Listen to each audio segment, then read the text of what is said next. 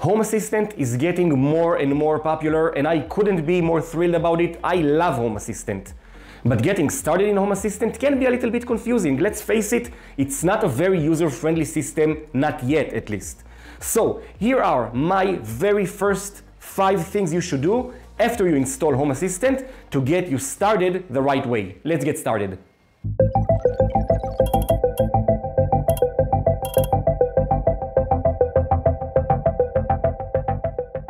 Alright guys, so as you can see, we are looking at a fresh, blank, vanilla install of Home Assistant. In my case, it's a virtual machine running on Proxmox, but it can be a Home Assistant installed on hardware. It doesn't really matter. And just before we getting started, I will tell you that there aren't just 5 things you need to do after installing. There are close to 500. I just chose the very first 5 you should do. And out of these first 5, I think the very first one, if we'll get started working here, is to set your device up with a static IP address instead of a default DHCP one. A lot of your other devices that you will add to Home Assistant will rely on Home Assistant having the same IP address each and every time. So if we'll go into Settings and System and Network, if we'll expand the IPv4 section right here, these are the current settings, which are automatic, meaning DHCP.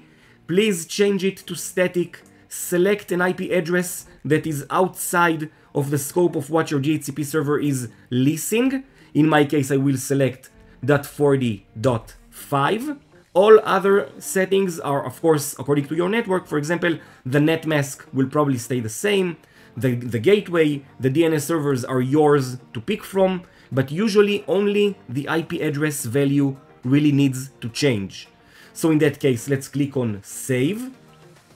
At this point, if the IP address is different than the current one, in my case, this is the current one, and the one I assigned is different, we'll need to give it a few seconds, and then we'll go and change the IP address in our browser to the one that we have just handed out, and log in. And that's actually the very first one of the 5 things you should do, already done. And believe me, I think this is the most important one. Moving on with the first things I think you need to do in order to successfully get your Home Assistant instance ready for work is installing one of 2 very basic add-ons. Again, if you'll go to Settings and Add-ons, right now we don't have any add-ons installed, so let's click on the add-on store, and there are several add-ons already curated for you. With the first one you'll need to select is the file editor, and click on install. The file editor is actually a built-in tool that will help you along the way. It's not really relevant to the first day or 2 of working in Home Assistant, but a lot of things in Home Assistant are based on YAML files, which are configuration files that without this add-on you will not have a chance even to see them. So let's click on Add to Sidebar and click on Start. Alright, so the add-on has started, and just to get a sort of a glimpse or a taste of what this add-on allows you to do, here is the add-on item in the sidebar, so let's click on it. And a lot of the things configured in Home Assistant are in this file, in the configuration.yaml file. So now we can see what the current configuration.yaml file includes. Currently it includes almost nothing, but this add-on will allow you to add or subtract things in the future, and that's the importance of this add-on.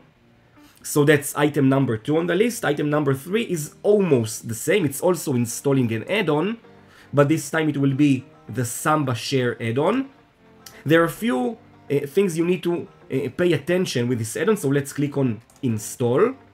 And now that the add-on is installed, we'll need to go into the Configuration tab. We'll need to select a username and password. Now remember, this add-on actually exposes the file share of the Home Assistant folder structure. So make sure you select a very, let's say, not intuitive username and a very complex password. Scroll down, click on Save. Let's go back to Info. If you want to be very security conscious, you might skip on starting this add-on on boot and maybe just manually starting it when you need it. It's up to you. Let's click on Start. Alright, so now the add-on has been installed, configured, and started. So again, let's take a glimpse of what this add-on allows us to do. If I'll open up a File Explorer window, and I'll type / and the IP address of my Home Assistant.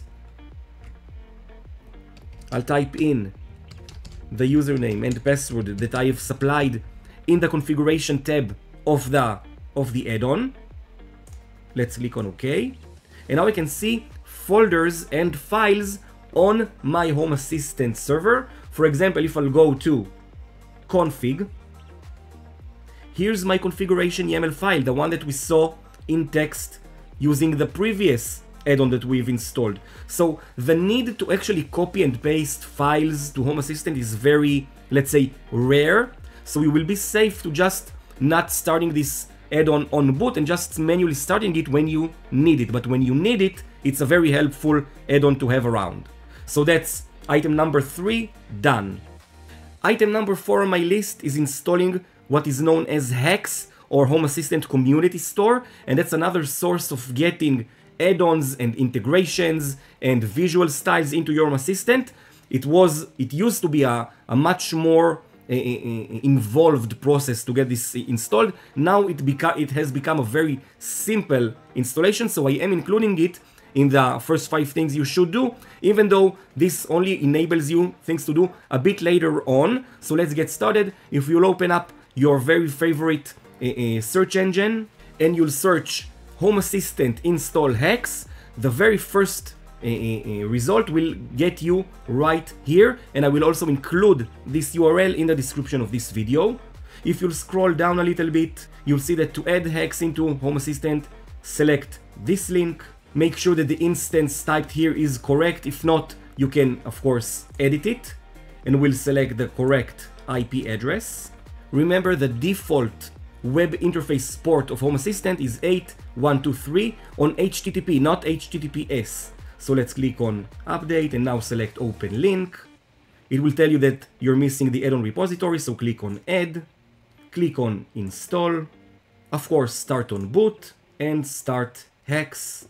At this point, you need to restart your Home Assistant server, so go into Settings, Systems, click on the power button right here, and restart Home Assistant. According to the speed of your system, it will take you from a few seconds to a minute or two. I will pause the recording, of course, and resume it once my Home Assistant has been loaded. Alright, my Home Assistant has restarted, and now what we'll need to do, we'll need to go into Settings, Devices and Services, Add Integration, and search for HACS. Click on it, acknowledge everything, click on Submit, and now you'll need to open this link right here. If you don't have a GitHub account, make sure to create one. You will need it very often in Home Assistant. Alright, so I have logged into my GitHub account, and we'll need to supply a code here, and of course this is the code you'll need to supply. Click Continue, click Authorize, and we're all set. Close out of here, skip and finish, and the integration is now loaded. I know it was a little bit more involved than other steps, but now here's a glimpse of what the HACS integration looks like and what it gives us. Here it is right here, and you see that it's filled with a lot of integrations and themes and button types that are not curated in the default Home Assistant integrations list. And maybe it's a little bit more advanced at this point when you're just getting started in Home Assistant, but it will surely give you a lot of benefit moving forward in your future uses of Home Assistant. Trust me, a lot of the integrations I use are integrations that come from HACS. So that's item number 4 done. Alright, so the last item on my list is backups. And believe me, this cannot be more overstated. Backups are critical. Even if you place, I don't know, a dot in the wrong place in your configuration YAML, Home Assistant will not load anymore. It's a very sensitive system, so backups are paramount. If you're running your Home Assistant as a virtual machine, for example on Proxmox, the backup task is actually done in Proxmox, sorry, which is easier and I think a lot more efficient. So if I'll go to my Proxmox instance, this is the Proxmox instance. I'm running my demo Home Assistant instance on, and this is the virtual machine. So if I want to make sure I backup my Home Assistant virtual machine, I will go to Data Center, Backup, and Add. Select a schedule that it makes sense to you, let's say every day at 9. Select the virtual machine in question. Select the retention you want to. Make sure I'll keep the last 5 versions. Advanced. Let's select metadata here. Make sure you select the storage that is relevant to where you keep your backups in Proxmox. Otherwise, click on Create, and now select Run Now to make the very first backup of your Home Assistant instance, because backups, again, are paramount. When you configure your backups, go ahead and create your first backup.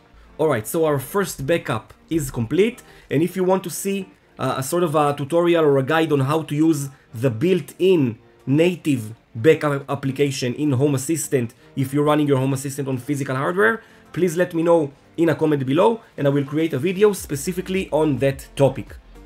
Otherwise, these were my very first 5 things you need to do after you install Home Assistant to get your Home Assistant instance ready to work with, or very ready to start configuring.